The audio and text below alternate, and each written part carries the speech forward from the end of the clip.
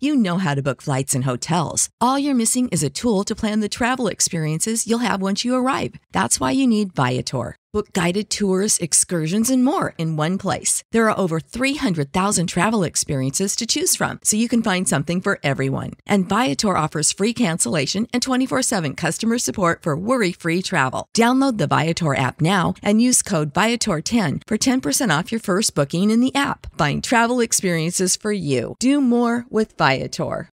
Swimsuit? Check. Sunscreen? Check. Phone charger? Check. Don't forget to pack the 5-Hour Energy. It fits great in a pocket or carry-on, and the alert feeling will help you arrive ready for anything. Now get 20% off when you use code 5HETRAVEL at 5hourenergy.com. Expires April 30th. One-time use only. Not valid with other discounts. Remember, visit 5hourenergy.com and use code 5HETRAVEL to save 20%.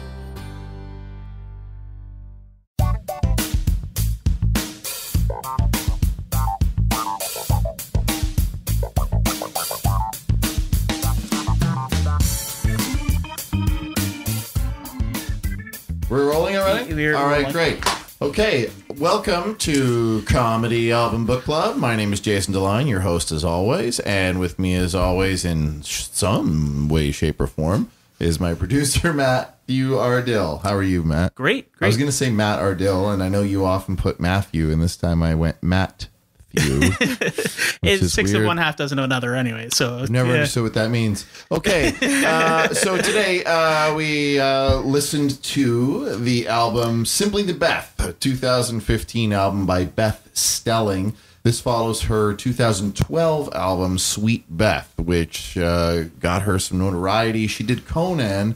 That sounds like Regis Philbin. She did the Conan O'Brien show in 2014. That was a sort of a big break for her.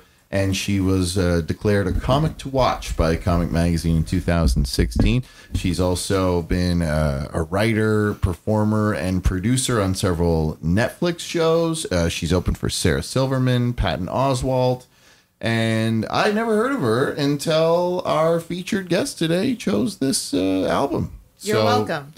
And there she is. I probably wasn't supposed to. I'm doing that podcast thing of like, I'm not supposed to talk until somebody says my name. I'm sorry. That's great. This is very mysterious, though, because nobody knows who we're talking about. Well, actually, people listening to it would have probably read the liner notes. Grace Smith. Yeah.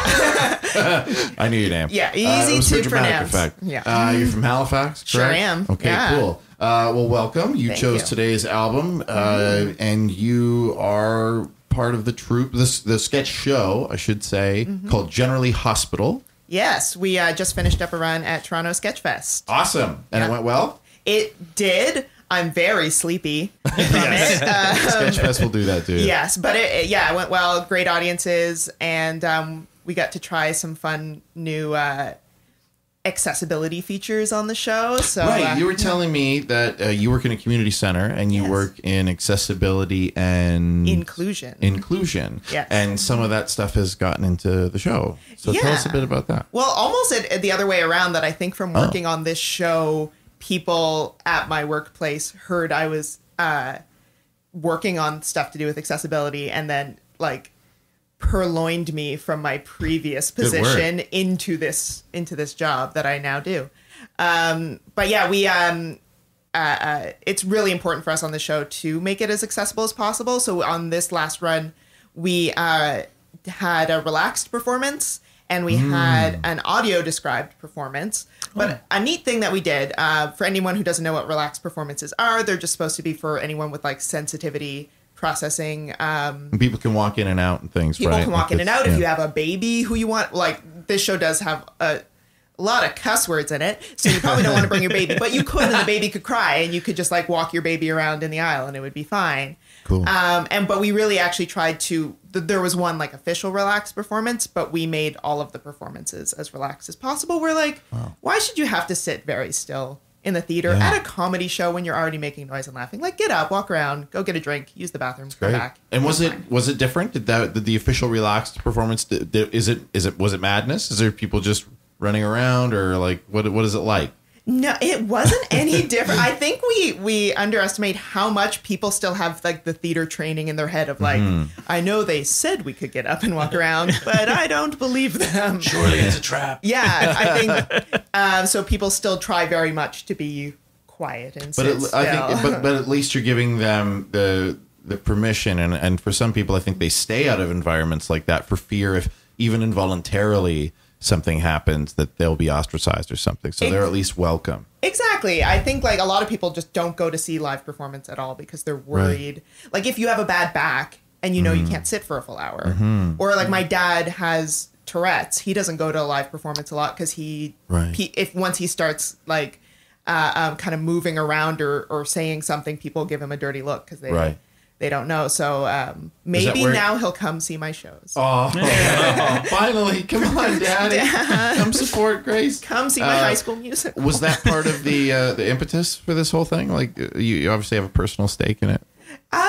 Yeah, but in a sort of roundabout way. I think just from the first, when I heard about it, I wrote Lax Performance, and just that a lot of comedy in the city isn't accessible. I thought, well, that stinks. And it just seems like, I don't know, I found getting into comedy such a rewarding experience for like finding my own voice and writing more. And the idea that some people wouldn't be able to access that bummed me out.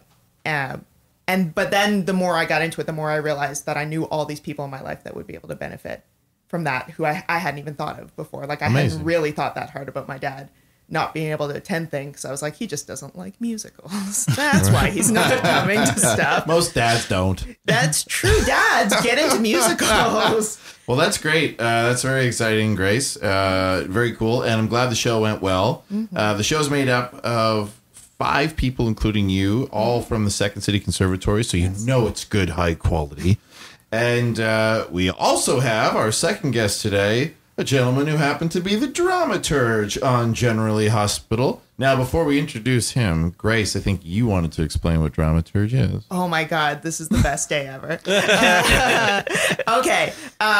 Well, there's different schools of thought. If you're in the UK, a dramaturge is sort of the person who does like extra research on a production. Not solely, but that's like the main thing they do. So they're the person if like somebody references tuberculosis in the show, the dramaturge will run off, do a bunch of research on that, and then tell the cast, and the actors will be like, great, thanks, now we know what we're talking about. Right. But in North America, it's I've heard it referred to as like a critic that got there in time. Like just somebody to be in the room and just who is very good at writing and story structure and piecing together a whole work, who can listen and give feedback and maybe not have as much of a subjective stake in the writing, can kind of look at it from a bit of an objective place. So, oh my God, I would never do a show without a dramaturge ever. They're so helpful. Wow. So this dramaturge for this show was our next guest, Ryan Hughes. Welcome, Ryan Hughes. Hello. How are you? Not too bad. I've also heard a dramaturge described like in film and television. In television terms, it would sort of be like a story editor or a script supervisor is a different thing. So it only happens for original works, I guess, where you have that creative license. Well, the way that I do it when I do it is it's always in the sort of script development vein. It's never in that sort of research vein because, come on. But yeah, like I have a lot of training and experience with like making theater and stuff like that. So cool. I've done a lot of this stuff for like years and years and years. I haven't been doing a lot of theater since I moved to Toronto, but it's nice to be able to apply it every now and then. How long you lived in Toronto? About 8 years now. From where? From Edmonton. Oh, okay. Yeah. Cool. Big theater town. Right. Yeah. No, it is. No, I know. Yeah. I didn't. I was laughing for the wrong reason. I was laughing because Grace was laughing. I was trying to support Grace's inappropriate laughing. So would it be fair to say you don't want to make the whole podcast about dramaturge, even though I think Grace would probably be happy. Oh my God, can we? You wouldn't have one, I assume, if you were putting on a Shakespearean play. You might have the more like UK version where they're there to like research some of the context of the show. What does nunnery mean? Yeah, what isn't like what's Hamlet talking about? Yeah. But I think in the North American vein, especially like in Toronto, though I don't have like I don't have experience doing theater in every city in Canada, but I know it's really popular for like playwrights to have a dramaturge they always work with. And that is always there helping them develop their scripts. Like there's some that they have their favorite dramaturge that they'll always work with. I imagine that's a much longer, drawn out, collaborative process than in television or film or something like that. Yeah, often years. Yeah, and I always wonder how they end up separating. Like who really wrote this? Because if you were both around for the development, I guess who was typing on the computer. Usually the typist. But if you hire a typist, then it might get even more confusing. That's just whoever's closest to the monitor. Yeah, that's when the guild has to step in. That's why you have to film every process now for writing a play. So much footage you have to submit to the to steal a Beth Stelling joke that maybe we'll get to talk about. Yes, that was a great joke. So today, as we said, in case you forgot, it was a while ago. The album was Simply the Beth by Beth Stelling. And you chose it, Grace. So tell us why you chose it. Oh, man. It was a very hard choice, actually. I think anyone who's ever been asked, like, what's your favorite comedy album? What's your favorite movie? What's your favorite, like, song? Has suddenly been like, what's a song? Like, what is any comedy? So, but I thought, like, I have like a Spotify list of every album that I tend to, comedy album I tend to re-listen to while I'm just, like, doing grocery, like unpacking groceries, doing dishes. You seem like a very organized person. You've got a lot of structure in your life. Is that fair to say? I have to. Yeah. Honestly, I'd be just all over the place if I didn't. I need to keep myself in line. But yeah, and this Beth Stelling one is one that I've re-listened to a bunch of times. And so I felt, and also one that I've actually, after listening to, made a point to go see her live next time she was in town. Which you've since done? Yes. Cool. So there was other albums that I was thinking about, but I thought, what were they? This one, I was also thinking, like, I really like Emily Heller's album, Good for Her. And I really like, there's a couple like Cameron Esposito albums I really like. I really like Rhea Butcher's album Butcher. But in terms of ones that albums I actively quote in my day-to-day life, albums where like jokes remind me of my family and where I find, I guess, the least lulls. Because, you know, when you're listening to an album, you have your favorite bits that you'll kind of fast forward. What am I? From the 90s. But this one, I'll always listen to it the whole way through. There's like so few clunkers in it. It's just like so strong. It'd be a hard one for me to, I mean, because we weren't looking track to track. We just sort of listened to the whole album without watching it that way. It would be hard for me to try to choose an entry point besides the beginning, because it just feels like someone just talking to you, and it could change at any moment. I don't know how. I'm fascinated to know what her writing process is for this, because it feels like a stream of consciousness almost, but because she doesn't stay on one topic for very long. Sometimes it's just a small bit, almost a one-liner, and then she moves on. To organize that and remember that must be... I know, there's so... Like, I always think of this when I'm like halfway through it. I'm like, we haven't even gotten to the mom sprint story yet. We haven't even gotten to her stepdad yet. And we're so many good bits into it. Like, she really jam packs it with a lot. And she doesn't... I think I like about her is she doesn't let any bit overstay. Yeah. I feel like she gets in, she gets out. Yeah. It's very economical. She's like a killer. Like, she just gets in there, gets the best punchline, maybe a couple of whatever. I can't remember stand-up comedy terms. The jokes after the jokes. Like a callback or like a tag? Or tag. Oh my God. Edit out my brain failing. No, it's in. Well, then let the record show that I was clawing the air looking for that word. I think they can feel it. Listeners can tell. The thing that it's deceptive, right? Because like her delivery is very, I'm going to say this and it's going to sound like I'm going like millennials, but she had like almost, it made me think of Daria, you know, the character Daria. Yeah. It's like, it's just very flat and it's very casual and it seems very lazy, but if you like listen to the way she uses language, like this stuff is meticulous. Yeah. Like it's meticulous. Her use of language is just... She doesn't throw, like the tone of her voice almost sounds like she's throwing away lines, but they're always very precise. And also you're so right about the Daria thing, and now I understand why I love her so much. Because I was a big Daria there's fan. something sincere about that, not trying too hard, right? Like we're past that point in comedy where it's a presenter or the expert in the room who's wearing a suit and smarter than everybody, and here's the joke and here's the closer, like here's the setup, here's the punchline, and she doesn't have that.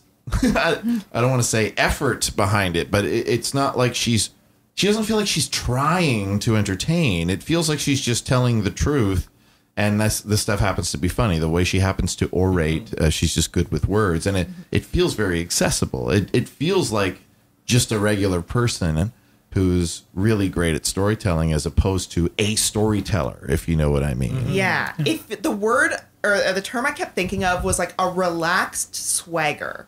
Yeah. Oh, where yeah. it's so it's like it's laid back, it's not trying too hard, but it's so confident. Yeah, without having to prove anything to anybody. Yeah, there's something like one thing I wanted to point out, especially listening back to this, and she makes some jokes about being called a female comedian so often, but there's a certain amount of confidence and she does self-deprecating humor, but there's a refusal to really rip on herself, and she maintains a sort of swagger and self-confidence that I find so appealing. Like like one of her early tags, she has that amazing joke about how she's gained and lost weight so many times her boobs are like an atheist dad, a Catholic mass, they're not getting up again.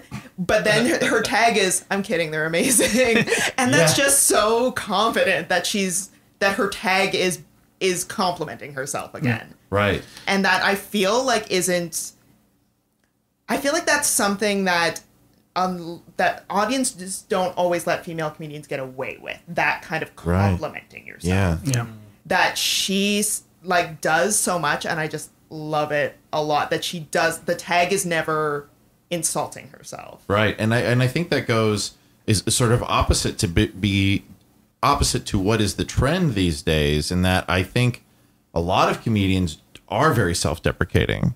Even if the stories aren't true, I mean, a lot of comedians will just make something up for the sake of a joke. But a lot of this stuff feels very true, and her side of it. And it's clear that a lot of the stuff she went through was painful, or she didn't make great choices. But yes, still sure of who she is. And that's cool. Like, she doesn't like, this happened, so I'm an idiot, and we see that, and it seems easy. But she's better than that, I guess. Yeah, and that's what, and I don't want to, obviously some people do like that kind of woe is me, self-deprecating, and it's amazing. Yeah. But I do feel like I also feel like that's kind of what's like taught with stand-up comedy is to always go for the self-deprecating thing. Like I took a stand-up class at Second City. I'm by no means a stand-up comedian, and I'm not claiming I am, but I had a joke that was like, probably after listening to this, that was also like the tag was complimenting myself, was like it sounded like it was going to go self-deprecating,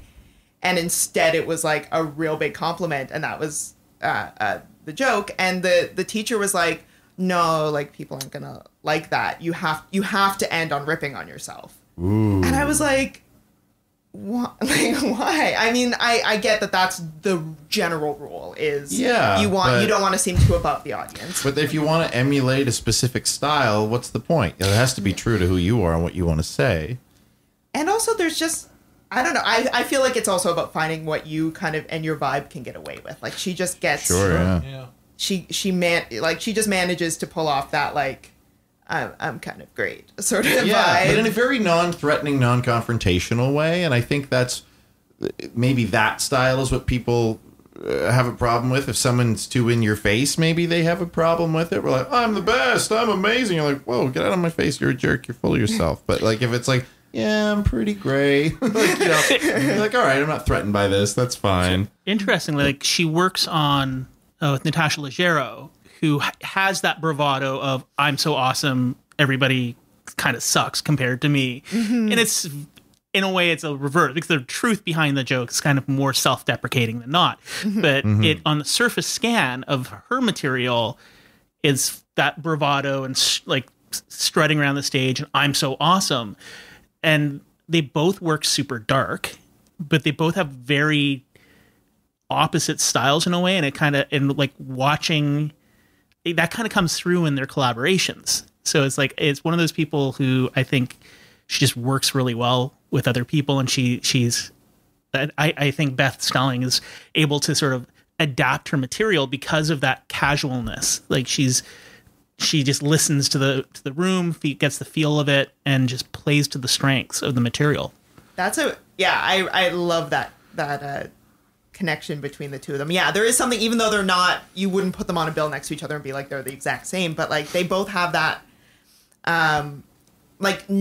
not the current trend of sort of anxiety comedy, and nothing against anxiety comedy. I love anxiety comedy, but like they're both not playing off of, look at me, I'm such a mess. Right. They're both like, I'm kind of great, and like, you know it, and I know it, and I have some flaws, and here's sometimes I've made like, here are funny stories about me messing things up, but like at the end of the day, I'm pretty great, and I just love that. She's very good at scenes too, like sort of creating scenes in her stand-up, like. You know, I'm trying to think like when her mother went to buy a Playboy because she's mentioned in it. Yeah. And it just the beautiful sort of double meaning of the, you know, putting her mother at the counter buying the Playboy and oh, it's not what it looks like. My daughter's in here. You know. Yeah. And just the multiple different things that ends up meaning in that context is like. Yeah, it's like very good sort of comedy scene writing. Yeah, even in the shorter bits, like the indoors garage sale.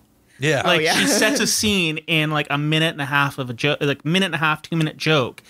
You can like she just lays it out to the point you can picture in your head exactly what she's describing, but also in a way that it wouldn't be done if it was filmed. Yeah. She's very economical, and when she decides to give the characters in her stories dialogue, it's only when it's absolutely necessary. So we're not hearing this huge conversation of then he said, she said. Like we never heard the voice of the person she bought the Playboy magazine from in the store because it wasn't necessary. We just needed to hear the stuff the mom said. And yeah, you have to have, you know, a clever enough mind to be able to tell a story economically. Well, and this is why I feel like the sort of the casual delivery, I think it's very genuine. I think that's probably who she is. But like, you know, I just, to me, I'm just sort of like, there's so much writing going on here. Yeah. Like there's so much of this is built. But the best, the best of that stuff is always when you can't see the exactly right the inner workings of it. You can't see the matrix behind it. It doesn't feel like writing by numbers. Yeah. And also, I think like when you've listened to it so many times, which I have at this point, you really notice how in control she is of that sort of laconic delivery that she again, you would think for somebody who just like naturally talks like that, again, that they would sort of be throwing away jokes, but she really slows it down when the joke calls for it or the scene calls for it. Like those scenes, dialogue scenes, she takes so slowly, leaves real beats in between lines of dialogue, and really is in control of the pacing of those scenes. And whenever she's her mom, Oh that goes away. It's gone. Oh yeah. Can we all just talk entirely. about her mom for a second? I think she's got kind of another one of the great comedy moms. Yeah. Right. You know? Yeah. And not just blessed. Like recognizable, but not the same comedy mom that everyone No, has. yeah, it's like her own. It's not Maria Bamford's mom. It's not Margaret Cho's mom. But it's like it's got that iconic quality to it. Sweet and innocent, and that's I think that's what it is. Is just this completely.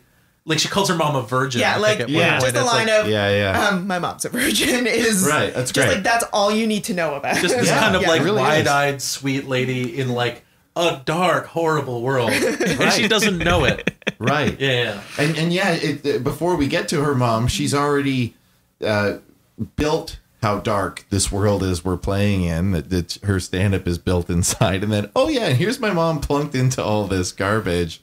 And how she deals with it. And just the idea of that is funny context. Well, I think, like, I was thinking, after we listened to the album while I was peeing, I was thinking how well-structured the album is as a whole. Because it feels, I think at first listen, almost like, okay, we're going to put all the sort of shorter bits up front, and then we're going to get to some, like, stories in the latter half, which is not like an atypical way of organizing an album.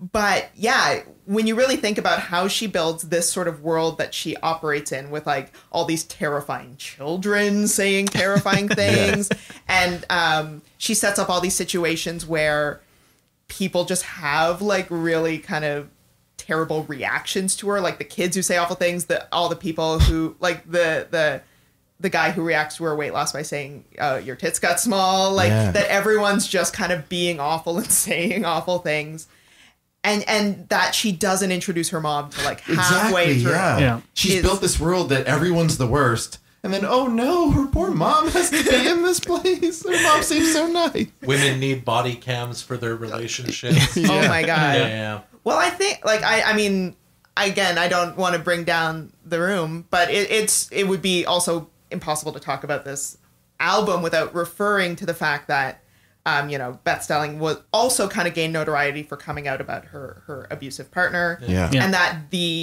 I think it has been confirmed in interviews that the relationship she's talking about in this one is that relationship. Right. About the one where she starts dating him while all the ex-girlfriend stuff is still in the apartment. Right. And man does that line about, like, I know everything about her. I know what shampoo she uses. I know what size clothes she wears. And all she knows is why I should dump this guy. Yeah. Really takes on quite a different meaning when you know sort of the artist biography. Yeah, absolutely. But it was incredible how she kept so much of that so light, though. Mm-hmm. So accessible. I mean, there's darkness in it, and especially if you can read between the lines, but still very accessible. And, when you're talking about how she has different lengths of stories and different bits, and she changes with the pacing, it's still amazing that, and a lot of comedians can't seem to be able to do this, you never go very long without laughing. Like, she peppers the whole journey with jokes, not just the punchlines of the stories, but just little asides all the way through. And I really appreciate that. I mean, I'm a fan of Mike Birbiglia too, and he can tell a long, 10-minute story that then just has a beautiful laugh/cry at the end. But I also appreciate someone like this who can just laugh. It's like an effortless, or seemingly effortless. I'm sure it is very, took a lot of work. Yeah. But how just little jam-packed with little jokes it is. And you can hear, from the audience in the room, some land obviously better than others, as they tend to, but that she moves through them so quickly and with such confidence that it just feels like this tapestry of jokes. Yeah, that's interesting. I feel like she convinced me, whether it did or not, that everything worked. Yeah. Just the way she reacted after every joke. She's a really good recoverer. Yeah. I always like a comedian that's where a joke doesn't, a joke goes a little haywire, or it scares people instead of makes them laugh. And I always admire the people that can just kind of go all right, well, I'm now making this a part of it. And she does that a couple of times in this one. She's like, oh, that joke's usually for one person, and it was that lady right there. Which joke was that? I can't remember. Oh, it was the losing a child joke. Oh my God. Which is, that was dark. I often forget how dark this album is till I'm listening to it with other people. Yeah, right. I kind of, to me, again, that joke is more about this weird thing this kid said to her about kind your of a language thing. Yeah, but then when you think about it, this is also a joke about losing a kid and the implications of that. And the recovery is so good that she's just and just with her voice, she and her cadence and the way she carries all the material. If you look at it on paper, it's super, super dark. But when you hear it, there's a buoyancy to it that doesn't feel artificial. It doesn't feel like a force, but it's just this natural way of delivery where it's as dark as it gets, it just sort of brings you along for this ride. And that's that sort of millennial slacker sort of attitude where it reminds me, there was a Simpsons episode where Marge said to Lisa something like, "Isn't this amazing?" And Lisa says, "We're from the generation that doesn't experience highs or lows." She says, "Oh, what's it like?" Meh. And, the younger people, it seems that they sort of live this life of mediocrity where they're not affected one way or the other. I mean, they are, of course, but they don't seem like they are. And this sort of seems like that. It's just I got an ice cream cone yesterday. Yeah, this kid died. It's all sort of in the same, you're affected the same way. It's interesting to hear it that way. Because then you don't get as darkly affected as if someone else was telling this joke. And you can stay in the same sort of lightness throughout. You don't get bummed out or, you know. And you can... Oh, sorry. Go ahead. I do feel like... I think the darkness sort of works for her a bit more because it's... I'm trying to think of how to put this. I kind of feel like sometimes with darkness, when comedians sort of work dark, sometimes it really feels like they're just sort of... They're trying to push a big reaction or a big they're going for the dark effect, right? Sure. Whereas this feels really honest, and this feels really just sort of like this is where I live, right? And some of it feels shocking, but it doesn't feel like that's her what she goal. Was going for. Yeah, just like, and some comedians, that's it. It's just like, oh my god, I can't believe they said that, and they're like, yeah, I said it, and then they move on. But yeah, this isn't that. It's shocking, but it's better than the shock. The material. Yeah, is better I've been trying to put my finger on exactly what allows her. I'm saying allows her to get away with it. Like, it's obviously up to individual audience members how she gets away. Sure. But like, for example, there are jokes in this, only 2, I think, that if I were, let's say, her friend who she asked for editing advice was like, hey, should I edit anything out of this? There's maybe 2 that I would get rid of. I would get rid of maybe the end of the plane joke where she body checks the flight attendant and makes a joke about how, like, so when he bangs me in the knee with his drink cart later, we'll be even, which is a funny joke and I love. But then she makes a joke about how when she wakes up later, her bra strap is loose and her right butt cheek hurts, and implies that he got back at her through some sort of sexual assault. Yes. Which, on one hand, yeah, if I was editing this album, I might be like, I think it's funnier if you end on the drink cart thing. But also, I can see me hearing that coming from other comedians and maybe them losing me, and somehow she doesn't lose me on it. It's not my favorite joke, right? But also somehow I also don't like it. It's not a detraction, and I don't know how she gets. I think because she just moves on so quickly to a silly, like IUD joke. Yeah, because I remember, when she said that joke, I feel like it took me a second to process it. And before I could be outraged, she moved on to the next thing. I was like, wait, did she just say what I think she said? And like, before I could get really worried about it or get like brought down at all, she into something silly right away after. What's the other joke? I think like, and this one isn't even, I don't know. I debate this one back and forth. She starts off with some weight loss jokes. And I'm just generally not one for the like weight loss as an easy topic. Sure. For humor, and as like like always seen as like weight loss is inherently positive. Blah, blah, blah, blah, blah. Right. I don't know why I said blah, blah, blah, blah, blah. I agree with my own opinion. But that, I mean, even that I also don't mind, because I think most of the jokes end up with like the joke is on other people for not reacting to her weight loss properly, right? Rather than on like it doesn't really shame her. Yeah. Yeah, it's for those listening at home, I'm anywhere. You don't have to listen to this at home. For those who don't know what we look like, for those in whose ears we are currently residing. Thank you. I'm a larger fella. Sometimes that fat jokes, for lack of a better, I mean, I don't really feel like what she's doing is a fat joke, but make me uncomfortable. Talk about weight loss can make me uncomfortable just because it can so easily slide into meanness. Yeah. Even if the person telling the joke is also a larger person, they're being mean to themselves or whatever. I don't feel like that's what she was doing. I kind of feel like, again, she was just sort of talking about a thing that happened to her. Right. And that's how it happened to her. And the side effects of that. And she's talking about it. Yeah. Like, so, it made me personally a little like, oh, I always feel self-conscious listening to this stuff. But I don't feel the issue was like with the joke. I think that was just my shit. Let's talk about that, Brian. How does that make? But I mean, I think, and that's why, because it's like for it to open the album, and you kind of like, if you're listening and you don't already know what her vibe is, I can see being a little like, oh, I don't trust yet that she's going somewhere like smart. Yeah, it took me a little while to warm up and feel not safe, but just to get what she was doing. Yeah. Safe in her womb of comedy. Safe. But also, one other hysterectomy joke, so great. And that was the thing is, that's a thing I love about a joke like that, where I'm just like, that's such a good joke, and now I really need to know if her mom really had a hysterectomy, right? Or if it was just a setup for the joke. You know, that's the thing. Listening to her material, like the stuff that the kids said, and like the history, it all feels like real.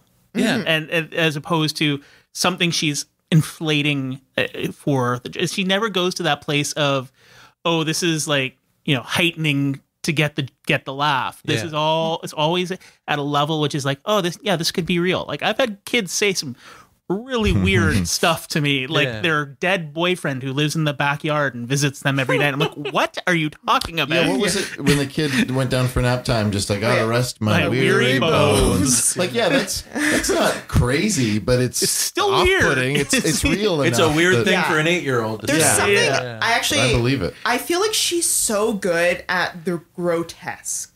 At voicing characters who just like your only reaction can be like, ugh. And which is a sound she makes a lot, but like that ex-stepdad and like exactly fantastic. There's something about these characters. Ginger Abe Lincoln, Ginger Ichabod Crane, Ichabod Crane, Fire Crotch. Right. Where when the next line is just her grimacing at them, you get it. You're like, yes, that person is terrible, or that kid is weird. Like, I think she has, again, for somebody so sort of laconic sound and monotone sounding sometimes, she has such great vocal acting for these grotesque characters. Yeah, and it's a really nice contrast between how she talks, right? Because it feels like she almost puts a little more energy into those characters, and you can really hear so they really pop change. when they, like the sprint guy in the story with her mom, just like a bridge troll, just like having like the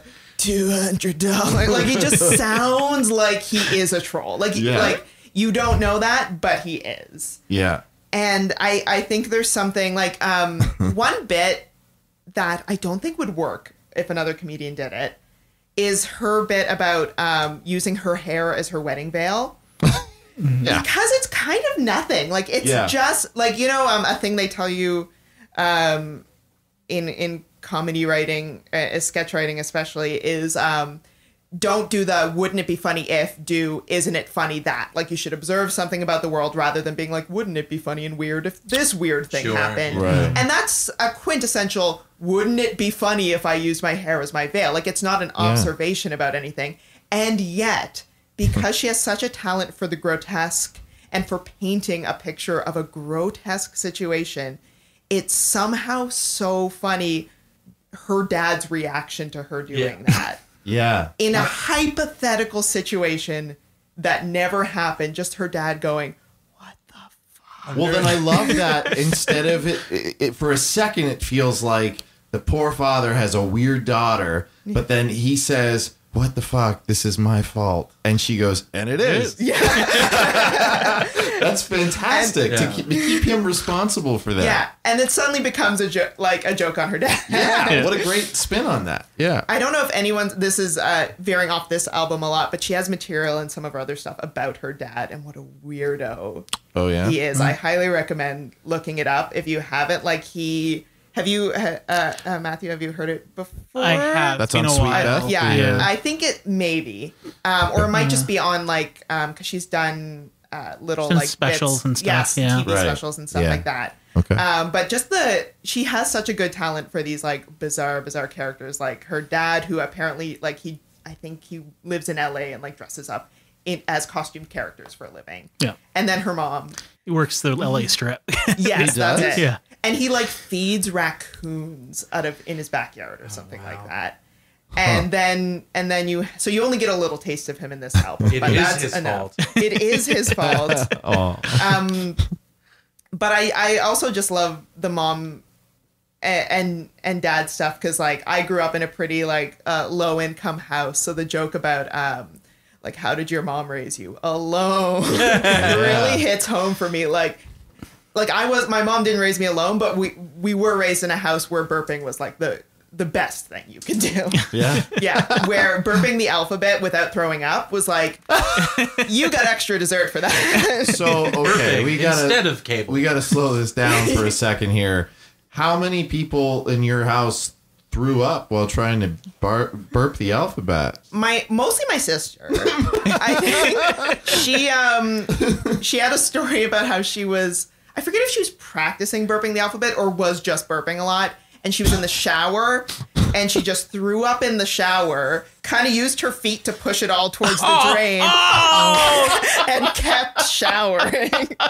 And my family was like, It's very logical. yes, That's the place to do that. Yeah. Yeah. whereas me and my mom were very talented burp artists. We can do it. We know when to stop Right. so that we do not So it throw came up. real natural to you. And what you're saying is that she really worked at it. Yeah, my sister was trying Your sister's too a real hard. Is that something you would want to pass down if you had children? You'd my want them God, to be good at burping, yeah? I feel like it's such an under appreciated Or at least shower talent to be able to barfing. at least shower. No, my a sister lower can bar. pass that on to her kids. What defines a good burp or good burp artist? What are the skills Being able to do involved? it on command. On command? On command. Let's hear one. Let's see one. Okay, not bad. And like, you know, they don't have to be like the loudest every time, but being able to consistently do it. That was a smaller one. Sorry. So I also did just have a lot of pizza, so I am scared. There's I'll an throw up. honor in your family about being able to control some part of your There we go. digestive system. That was Resonance there. killer. Yeah, it's my like. That's why even like she has that joke about like feeling the most like a mother when she's really gassy, which isn't the strongest joke on the album, but even then I kind of feel like a kinship to it because I have the gassiest family in the world. I remember like tangent, but when my dad would like when I was in middle school and we started having like school dances. And we lived pretty close to the school, so rather than my dad driving me, he would just walk me to the dance. And he would fart the whole way there. And when we got within like so many feet of school, I was like, Dad, you have to stop. Like the kids are gonna hear you farting. And he's like, okay, let's just stand here for a second. Let me get them all out. Now we can continue towards the school. Wow. So there was a finite number. So like- is it like with every step? Like It was like Fart, a little fart, fart. steam propulsion machine. I'm not convinced he has leg muscles. It might all be farts. you think that? So I wonder if there are some winners of marathons, etc., who are gassier than others who might It's use the that. new the new steroids. It's the new, like, they just have like a burrito. Oh God. But there are a couple like phenomenon that she defines in this album that I also just find useful for life. Like, you know how there's like everyone has a few Simpson lines that like you just call upon because they sum up a situation so perfectly. Like, and she has a few of those that I find myself like using a lot in life, like the being a Tarzan dater Oh yeah. is a type of like that's a dating pattern for sure. The like you don't let go of one dick until you're reaching for the next one. We all know those people. Yeah. Well, and I just love how far she took that because that's a great joke. And then like one of the tags she has on that is like, I'm college educated. I'm not letting go of my old job till I have a new one. Yeah. But and it's just such a useful term. Like now when I see those people who and I used to be one for sure, where I would like you sort of hold on to the old relationship until you're like sure that you've got another thing coming down the road, and then you're like, okay, phew, I feel confident. Like it's such a useful term for that. And what's the I feel like I wrote down other ones. Talk amongst yourselves. That's the only one I can remember off the top of my head, but I feel like there's a couple others that are just like phenomenon that I can't remember. Well, she reminded me a couple times of someone like Stephen Wright or Mitch Hedberg. Like I know she doesn't do a lot of the what if or do you ever notice even, but just sometimes just a really quick in and out, almost a one-liner, and that's an easy enough thing to take away with you. It sums up the whole story, the whole bit in one or two lines. There's like several tracks that are like 1 minute, 1 minute 15, 1 minute 30. Like they're not. She doesn't waste any time, but it feels like like if a joke was a sandwich, you got like a really good juicy Reuben out of every one of those jokes. And there's no extra ingredients that you didn't need. Yeah. Oh, Yeah. the other one that I found like was a thing I just referred to a lot in life is her bit about getting the her boyfriend's name tattooed on her back, or tattooed, as she says. Yeah, I noticed that too. Tattooed. Yeah, gets stuck in your brain. But and then she has that line about, do you know how hard it is to get a guy and to get laid when you have another man's name tattooed on your back? Not hard. Not hard. Yeah. It so perfectly sums up how dating and getting laid is different for men and women. And that bit could have ended at various points, but she kept tagging on one more little sentence that just made it funnier. Like, this is the kind of commitment you can expect from me. That's a perfect so great. end to that. Looking back at him to say this, like you had this visual. Well, and that's just another great bit of her of writing, where it's like she's really good at sort of constructing those sort of situations where something that somebody says means it comes in different directions, because that could mean a great deal of commitment, Right. because like I've got a name tattoo there, or not a huge deal of commitment, because it's someone else's name and you're fucking me. Yeah. You know? And it's another great example of her confidence level, where it, like, the first part of the joke is, yes, this was a bad decision. All my friends told me, don't. Yeah. And yet, at no point does she feel bad about it. Yeah, she almost doesn't seem like she needs to justify it. She said, "This everybody said don't, but I did it anyway." Yeah, and it has affected my life in almost no way. Yeah. And that becomes the joke, is just everyone else being weirded out by it and her just being fine with it. I also like the way she describes it, because she never seems to be going, and I'm like, and then act something out. It's very much written for the ear. Mm-hmm. This is a very accessible audio album, and as you know, Matt, through many of the albums we listen to, that's not always the case. Yeah. Some stand-ups will do a whole 1-minute bit on something that's clearly physical, and you can't, even like Steve Martin, like there are parts on his album you're like, I don't know what's happening. Yeah, I always wonder why they leave those into the audio, like for the audio. With Steve Martin, I think that's a deliberate choice.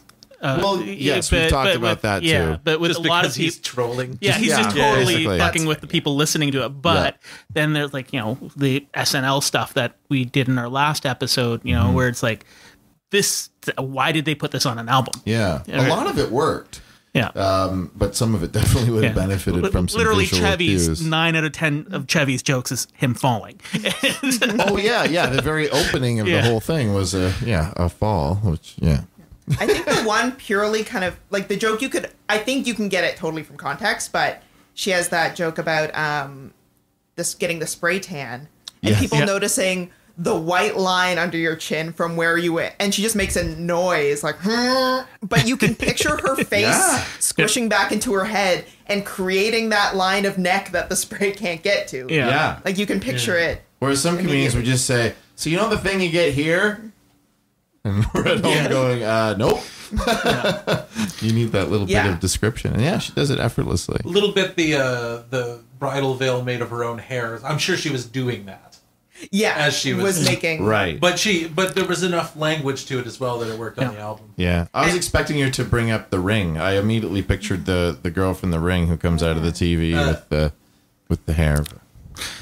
So even though this predates Nanette, in a way, I think this is would be a perfect post-Nanette kind of comedy album, because the core thrust of the Say term... what Nanette is, would you, for those who Nanette being the Netflix special by, I'm completely spacing on Hannah Gadsby. Thanks.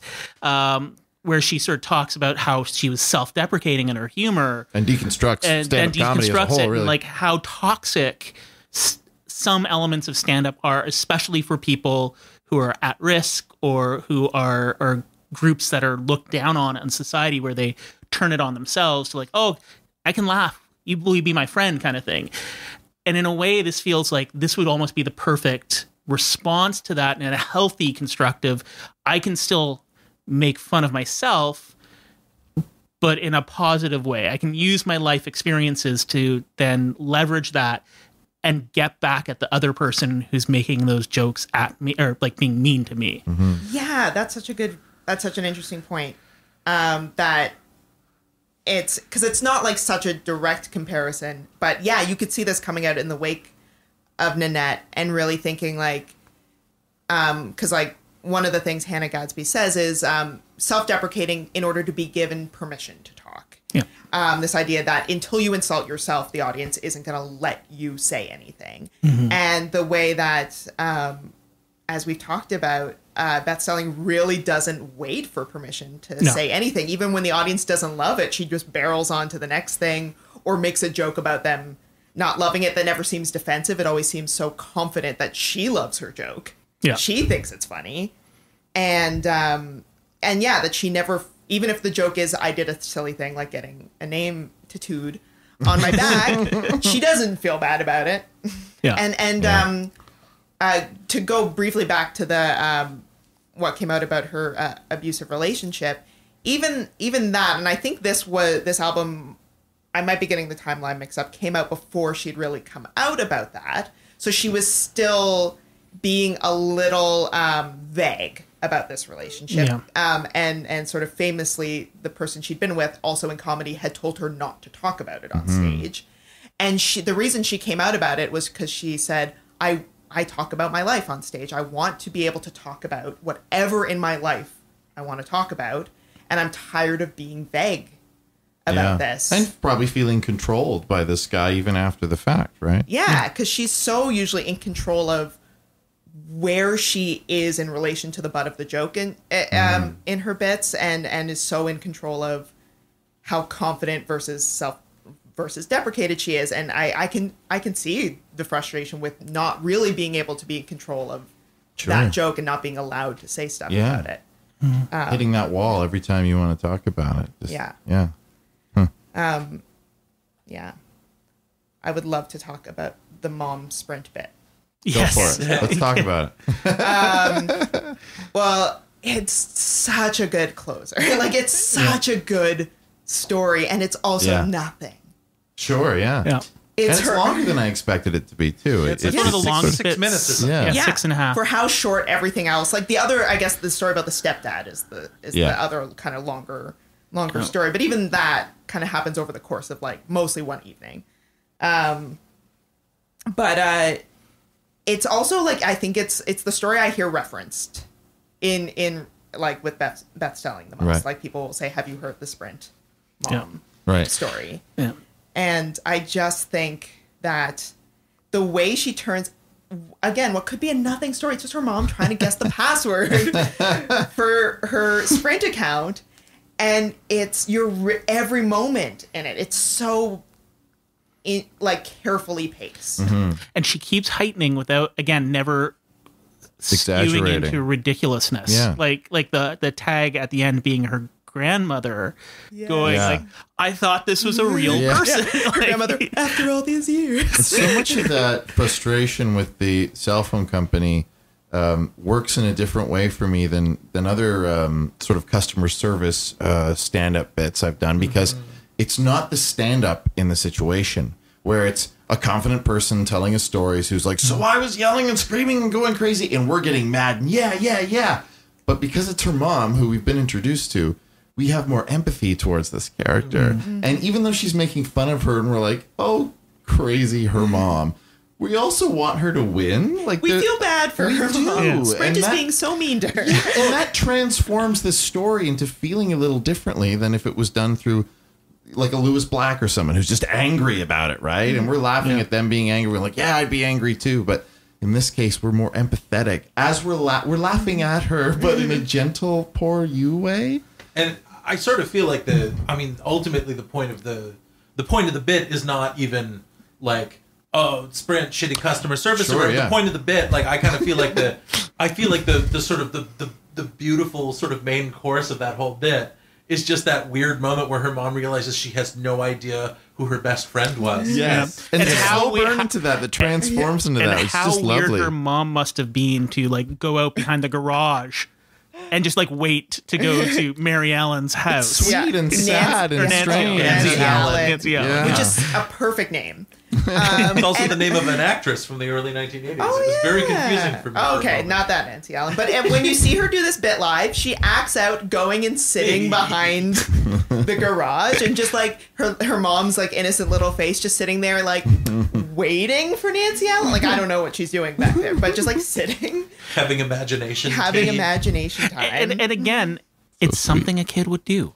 It never strays into the realm of, oh, no child would ever do this. I did weird ass shit like that as a kid, you know? Yeah. And sorry, my cats are demanding treats. But then the grandmother finding out so much later that it wasn't a real person is so sad. But yeah, I laughed too.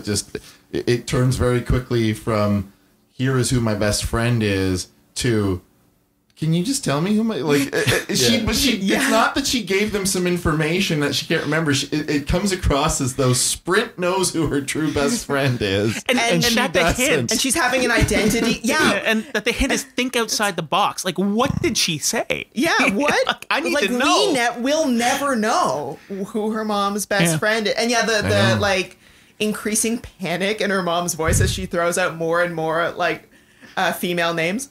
Like, was it Margot?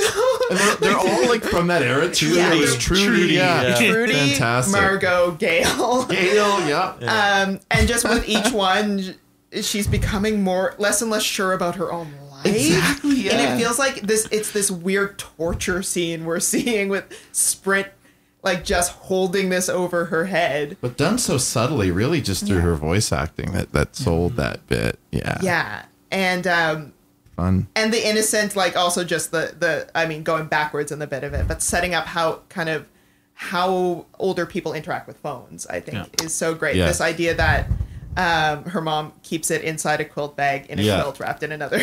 That was my mom. And Like, that she wasn't even sure if she was going to replace it. Yeah. Like, we can't relate to that at all. It reminds me of the very first digital camera I got when they were a separate thing from your phone. Right. I think I was in like middle school or high school or something, and my parents wouldn't let me take it outside the house. And I was like, what am I supposed to do Pictures with that? Lots of pics of the cat. It was a lot of pictures of our fish, my sister Throwing up in the tub. throwing up in the bath. And yeah, it was all grotesque vomit. People burping. And Really like moment to moment documentation of our burping competitions. But yeah, I was like, they told me that as they gifted it to me on Christmas. And I remember thinking, well, I wouldn't have asked for it if I knew I couldn't take it outside. But that's just like, I feel like the way that people of like the next generation up think about technology is it's expensive and you need to take care of it. It's breakable, yeah. Rather than just a thing you use in her everyday life. And the way her, like, they accuse her of dropping it. And she's like, I never. I know, it's so sweet. I never. But you believe her. She's so careful with that phone. I'd love to hear the follow-up when this mother gets a smartphone. Because I know, like, with my mom now, it's like I'm constantly getting text messages of like inspirational cats. So I'd love to hear the Beth Stelling experience of her mother finding her way into the What smartphone happens. world. I also want to know what that we talked about already, but the clue, like, think outside the box. That's so And cryptic. what she answered and what the real that's a gutsy thing for a comedian to throw something out there like that. There's no and not- resolution The shoe on that. never Never drops. know. Yeah. Well, and the other thing I love, and one of you mentioned this just as the album was ending. I think it was you, Jason. Thank I you. think it was. I pointed to Jason. An audio medium. Was that like she has like that great closer of the story of her mom and Sprint, but then the actual end of the album is her just sort of like saying like, "Hey, I'm kind of sweaty, and thank you all for coming, and happy birthday, my friends, and this was fun." It's really sweet and it was genuine. it was just sort of like this beautiful sort of Yeah. you know. I feel like in an old rock album, it would just sort of like slowly fade out Right. Yeah. as the solo went on. Yeah. Or people these days would almost literally drop a mic, Yeah. like, I'm out, peace. That's Like, like- you know. Grace and I have both seen her live, and she has that. Like, when I saw her, she seemed, it was, she wasn't chummy overly so, but she did seem genuinely engaged with the audience in a way I don't think a lot of comedians are. Because cool. there's like this separation Well, it's and I kinda don't like really I was feel that saying, when she where- was doing it. A lot of comedians, they're putting on this sort of entertainer coat or like host coat. Like they're not really them. It's a role they're playing. Yeah. And then when it's over, they just walk away. Yeah. But she was her through all this, which is kind of cool. I feel like she built, like where some comedians build like a persona, she builds a world instead. Like she's herself the whole way through, but yet you do feel, you don't feel a difference in her earnestness so much when she is doing thank yous, but you feel like the world of the show has sort of like this dark world she built with her poor innocent mom plopped into it. Right. Her kids are just saying terrible things. Like she builds this sort of universe where everyone is just kind of grotesque. But then she comes back into, okay, we're just having a fun night out, and thanks for joining us. It's weird because it's not the same as like one of Mike Birbiglia's sort of one-man shows where it's a story, but it does feel like she builds worlds of like rules of a universe. Yeah. Where the rules are generally people aren't going to be super nice in this universe, but they're not going to get too bad. I wonder about how she structured this and if originally different bits were in different places, because I feel like maybe there are some things that we're ready for because we were introduced to that world earlier on. You know what I mean? Like I'm trying to think of the order of the bits. I feel like she didn't necessarily get heavy, dark, or gross later on, really, but I get on board pretty quickly with what she's throwing at us. Yeah, she does more like I think it's the shorter bits that tend to get kind of darker. Yeah, and then it's in and out, so you don't dwell on it. Right? Yeah, In a way, thinking about it, she kind of reminds me of Give us John Mulaney. Okay, I'm like, my God. But again, it's that completely different tone. Sure, but she establishes this is Beth Stelling. Like John Mulaney establishes, I am a 75-year-old man in a 12-year-old man's body, even though I'm like 32. Yeah. So it's like there's a truth in that. And John Mulaney's character on stage, I never question that that's him. Like I believe in real life, that is who he is walking around the city of New York. And Beth Stelling, with her material, I never question that this is who she is in her regular day-to-day actions. Like there's no artifice to her and that's persona. something we talk about from time to time too, is when sometimes you'll find a great writer or performer, but it doesn't always match their quote-unquote voice or who they are, what they look like, what they are in the world. And when the two things match up, it works beautifully. But it doesn't always. Sometimes people write jokes that they shouldn't be telling. It just doesn't work out of their mouths somehow. But this feels like that marriage.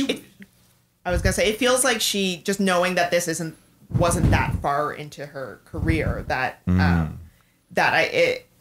it feels like she found kind of her voice and her not even persona, because again it feels genuine, but she found like I think the very best comedians know inherently what is funny about them. They know the jokes that only they can tell, and the jokes that they just can't get away with. And I feel like she knows inherently what is funny about herself. Yeah, and that she found that pretty quickly. Like again, there are jokes that I don't think would be funny if other people told them. And that probably comes to some people. I think it comes very young. I mean, when people say you're a funny person, I mean, I feel like I've seen comedians who are okay that weren't funny people, and like off stage they're just kind of weird jerks, and you're like, this doesn't match up properly. Like it's way more fun when they're fun people, right? And she seems fun. Yeah. She kind of, there's parts of her, I keep thinking of Maria Bamford in my head, but I feel like Maria Bamford is sort of the negative, like not negative bad, but like the black and white negative. She's like the mirror version of her sort of thing. Not quite opposite, but Maria Bamford will talk about dark things in a very, what did we say last time? In a sunny, she's sunny but dark. Yeah. And cheerful but also darkness. surreal. Yeah. Like she blows it way up and makes it, so cartoony that it's not threatening, but you can still feel the darkness in. And she puts sort of these characters on that are super smiley, and it seems like a lot of the same type of things, but a very different delivery. Yeah, exploring the same comedic space through a different comedic lens, kind of thing. Yeah. A weird maybe pull that. Since we're just talking about who people remind people of, a weird pull that maybe doesn't make sense. Let me see if I can chase this down. She reminded me a lot, not in style at all, but I think you'll see what I mean, of Patton Oswalt. Yeah. I think there's an obsession with language. Right. Yeah. She uses it very differently than he does. He's very Gene Kelly about it.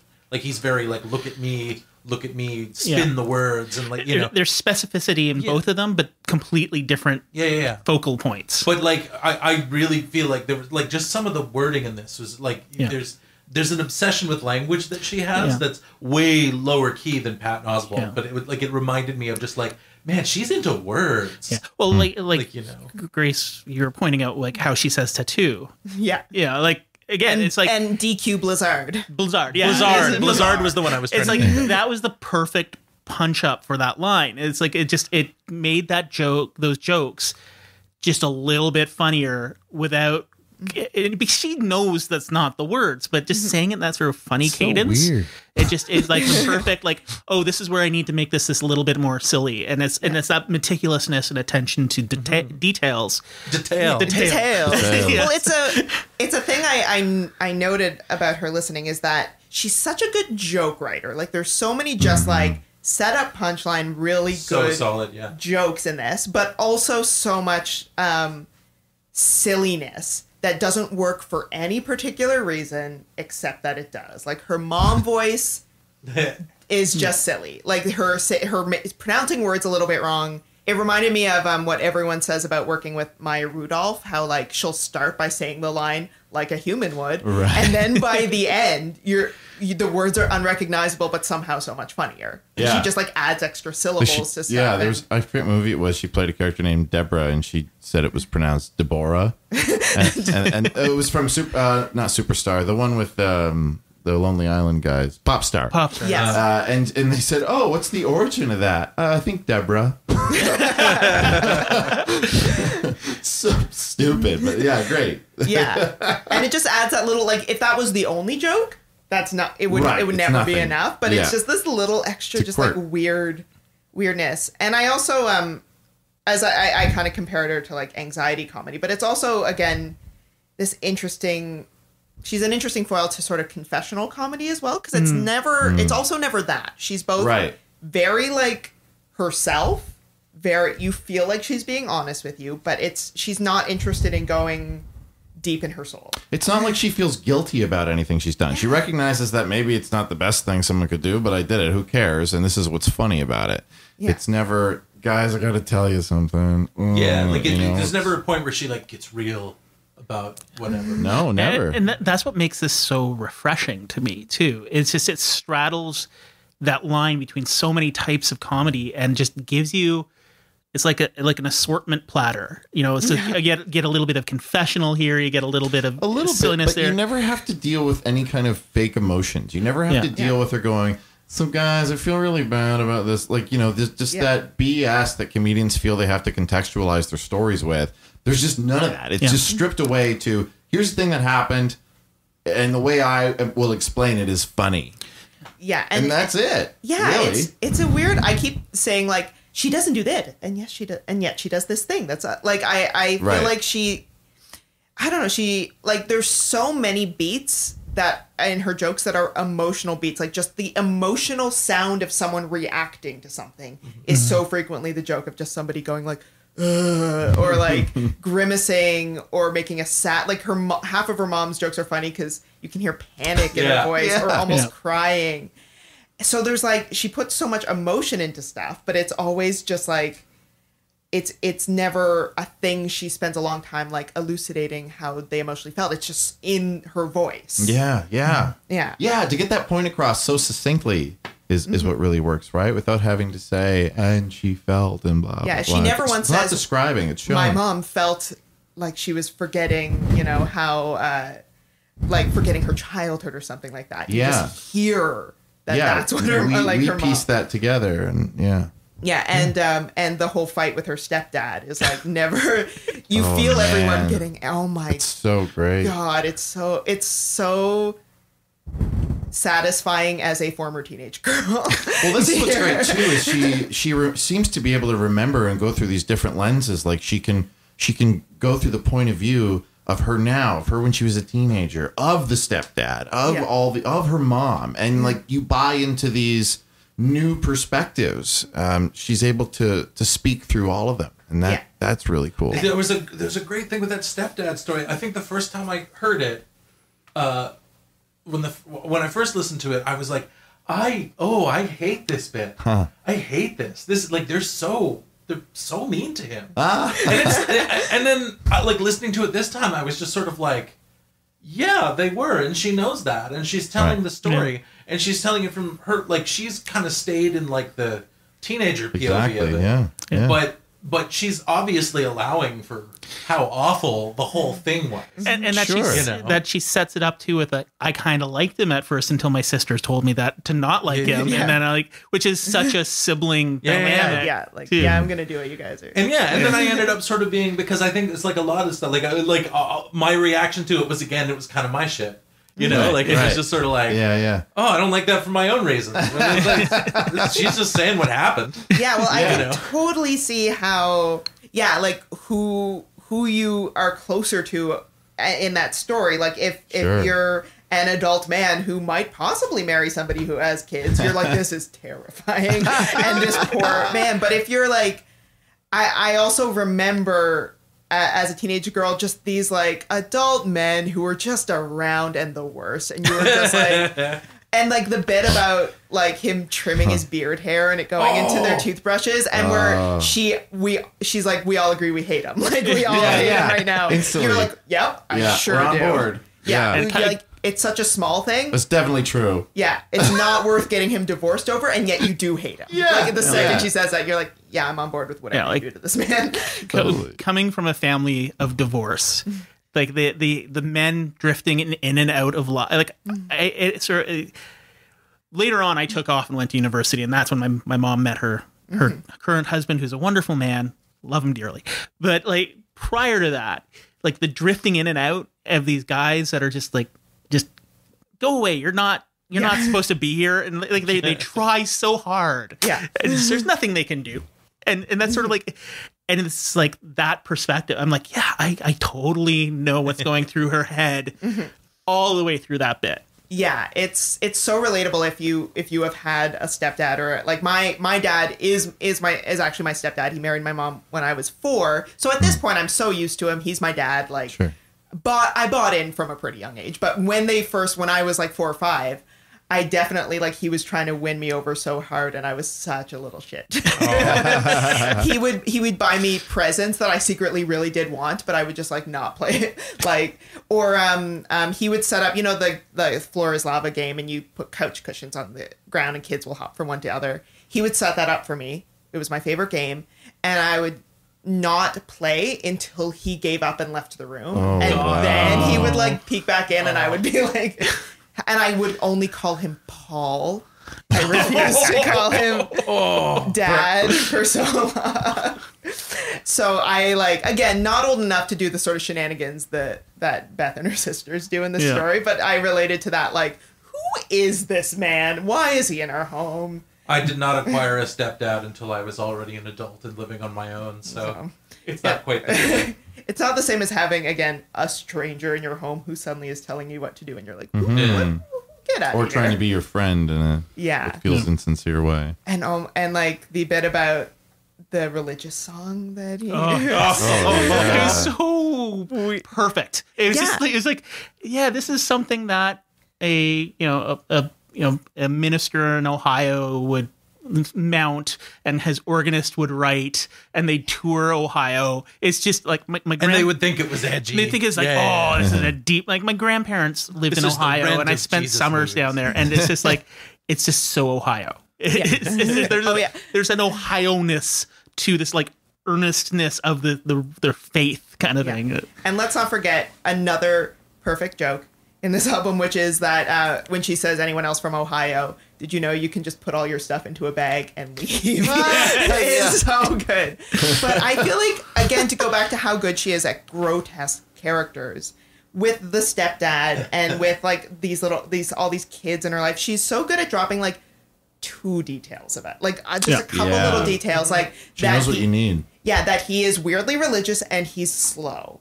Yeah. And she drops in other stuff about how he doesn't have a chin and the whole Ichabod Crane thing, but like just those like these little details that are kind of, again, like not they're so small, but you're like, yeah, I know exactly who this is. Yeah. And he's the worst. She paints that picture so quickly with so few words. It's it's really great. I love that line too about whatever it is you're supposed to do in the womb to get a chin. I don't know, but he didn't do it.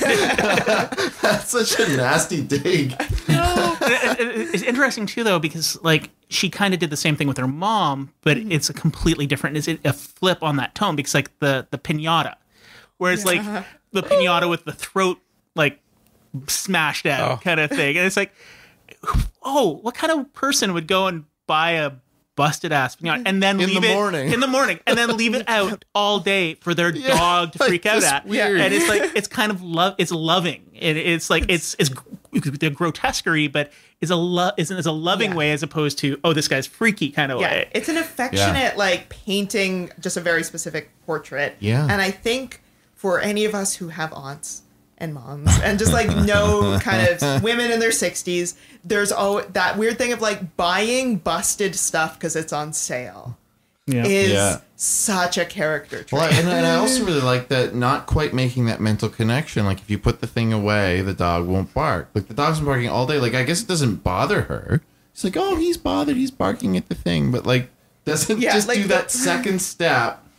The mom kind of seems to find it funny. It's like she's like, what a hilarious day I've had. I'll text my daughter. She likes comedy. And the way the mom tries to kind of joke with her and is always like the boner appetit joke, where you can tell the mom's being like, I know your humor. I will participate. I love it. Yeah, that's so funny. And then just insults her. Yeah. I think but then again, she turns it around and is like, but not entirely untrue. Yeah. An appetite for bonus. Yeah, it's just, I do. Yeah, but I never finished. That was beautiful. Like, you that can't was even beautiful. say, like, again, it's so densely written, but yeah, you can't even say with one of her jokes without then just going into it's the true, next one. There's flow. Yeah, she's really great at just sort of like floating 6 tags on the end of each joke. Yeah. And then suddenly we're just in the next thing, and it never feels like, what else have I got here?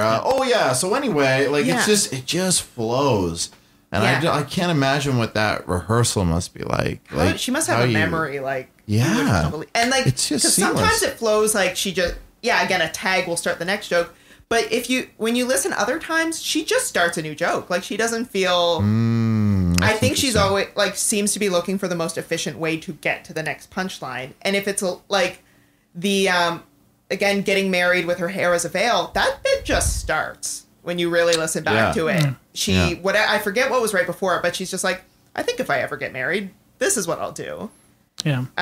And it's like, really, I think a lot of new comedians get really hung up on like writing really nice transitions and making sure things flow. And like, she's just like, if you do it with confidence, people are just listening. Nothing you say has to relate to the last thing you said. Yeah. If you're confident and it's going to be funny and interesting, she's got that confidence. It's great. Swagger. I think we've talked about every track on the album. We're clearly fans. Thanks, Grace, for bringing this to my attention. I hadn't heard it before, and it's different from anything I've really heard. And I will keep listening. I hope she puts out another one. I don't know. It seems like her career trajectory may have sort of changed. So I think she's gotten kind of snapped up by TV. Like she was she wrote for Another Period. She wrote for Crashing. So, I mean, good for her if she's like getting those TV writing bucks, but I really hope she puts out another album at some point. She can write a funny scene, that's for sure. Yeah. Well, we're clearly all fans, so if you didn't listen to it before listening to the podcast, you probably should now. Hopefully we haven't overhyped it. Oh, no. It may not be for everybody, but we certainly liked it. I want to say thank you, of course, to my co-producer, Matthew Ardill. Thanks, Matt, for being here. And, of course, to Ryan Hughes, who you can find on Twitter intermittently. Twitter and Insta. And Insta at Ryan F. Hughes, RyanFHUGHES. I didn't mention before, he's also in Trash Panda, an improv group with Kat Letwin, and Whiskey Kids, a sketch troupe with Claire Blackwood. They've done a fringe show, and they've got a short film coming out called Crit, so watch out for that. And, of course, Grace Smith, as I mentioned, is in Generally Hospital, and you can find her Twitter and Insta at at Gracectomy. Yes, because I fucked it up already. No, because rather than removing me, you're adding me. Please follow me. I need more followers. It's an opposite of an ectomy. Yeah, delete that last part. It sounded sad. We'll see. I'm giving you so much editing. Could have been Graceotomy. Now you tell me. Thanks so much for listening. We'll see you next time on Comedy Album Book Club. That's it. Great. Thanks, guys. Yay, that was fun.